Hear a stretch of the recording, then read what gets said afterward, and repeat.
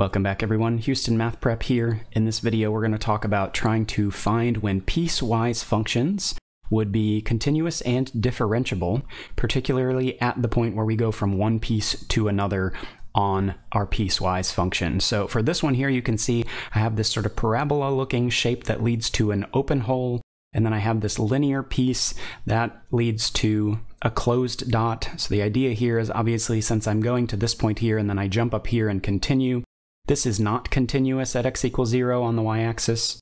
Because it's not continuous, remember when something is not continuous, it's also not differentiable. So this is neither continuous at x equals 0, nor is it differentiable at x equals 0.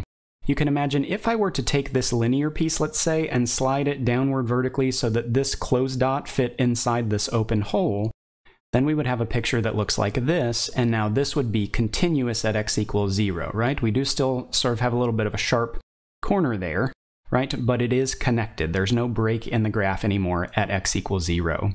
So this value in the piecewise function where we go from one function to the other, we want the y values to be the same.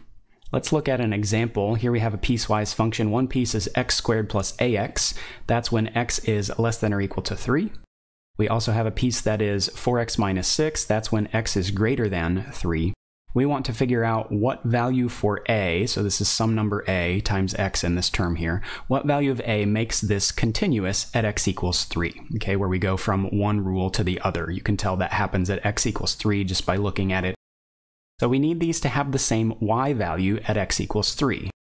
So think about what we get when we plug in x equals 3 to each of these, because that's what I'm interested in. I want to see how can they be the same. So if I plug in 3 for the top piece of the function, that would give me 3 squared plus a times 3, right? In other words, I would get 9 plus 3a at x equals 3 from my formula here. Okay, let's look at the second piece, 4x minus 6. What will that be when x is 3? So we would have 4 times 3 minus 6. This would be 12 minus 6, which would be just plain 6, right?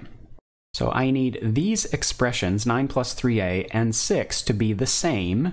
And if they're the same, then we'll have the same y value at x equals 3, right? They'll connect to one another. So let's go ahead and set these equal to each other. So 9 plus 3a must be the same as 6, equal to 6.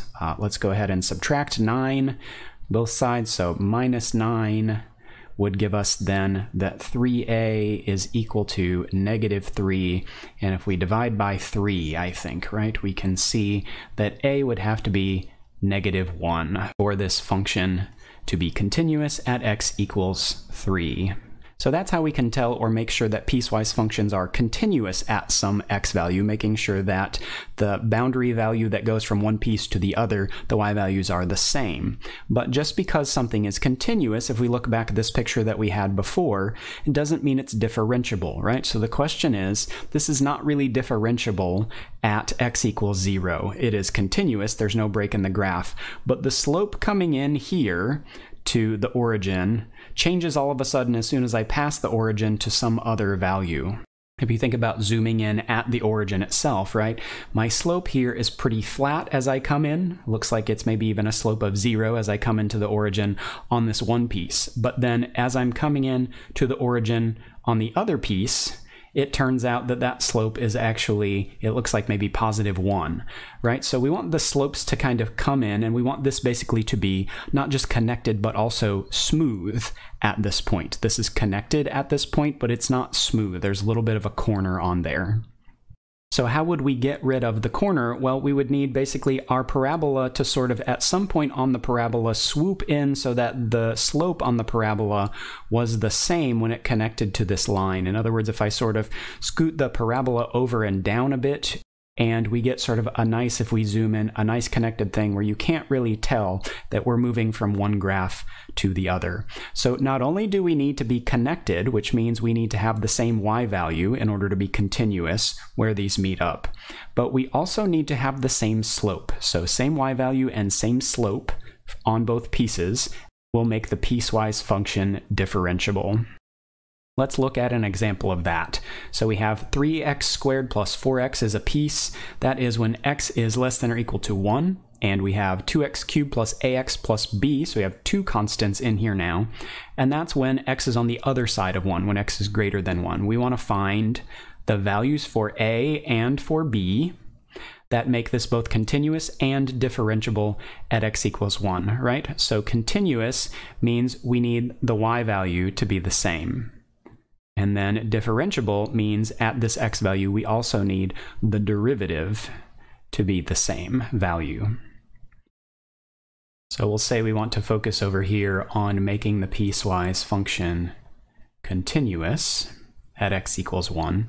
So if we do that, then we'll just plug in 1 into each of these formulas and see what would happen to make those the same. So if I plug in 1 into the first one, I would get 3 times 1 squared plus 4 times 1. And I want that to be equal to plugging in 1 to the second one, right? So that would equal 2 times 1 cubed plus a times 1 plus b. So if I plug in 1 everywhere, here I get 3 times 1, which is 3, and then 4 times 1 is 4. Over here I get 2 times 1, which is 2, plus a times 1 would be a, and then just b here.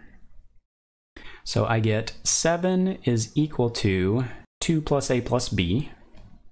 And let me just get maybe my constants, my a and b on one side only. So if I subtract 2 on both sides, I would get that 5 is equal to a plus b. Okay, so I don't have enough information to solve because I still have two things I don't know and I only have one equation.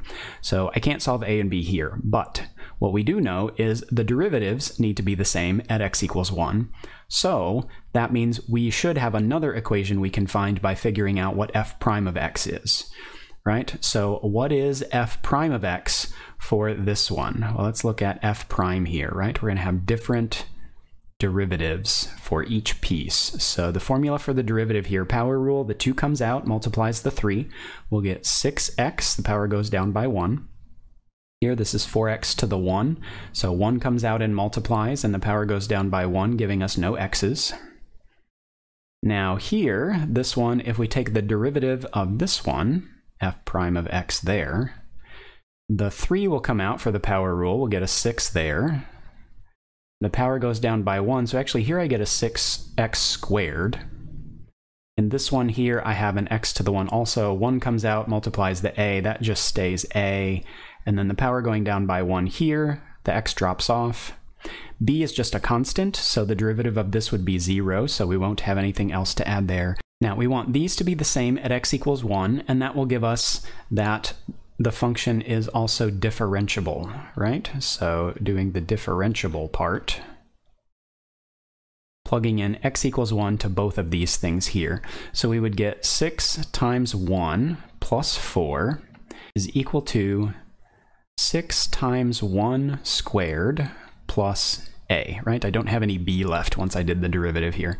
So here I'll get 6 plus 4, that would be 10, is equal to 6 times 1, which would be 6, plus a. Now I think we can tell here that I can actually solve this one for a. If I subtract 6 from both sides, then that tells me that a is equal to 4, right?